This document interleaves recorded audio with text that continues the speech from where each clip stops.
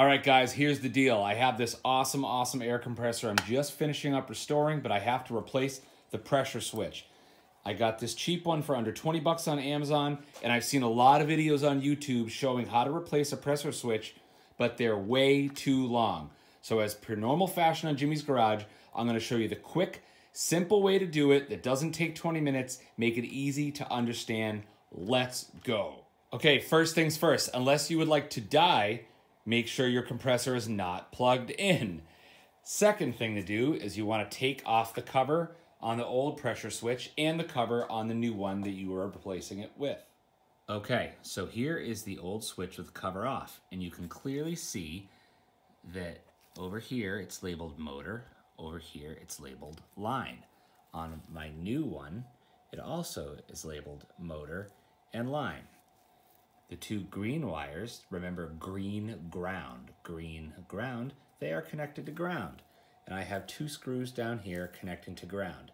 You basically just want to mirror what you already have going on and wire it onto the new switch. It's as simple as that, and I'll show you. Okay, this is really simple. Pause this and replay this if it'll help. Here is the motor line. This power wire goes to your motor. The black wire is on the left, the white wire is on the right. Think white right. And then the green ground is on the right. And then from your line or your power line, you're having black on the left again and white on the right. And then you have your green ground on to the left. Okay, now that everything's disconnected, you want to pull your lines out of the box.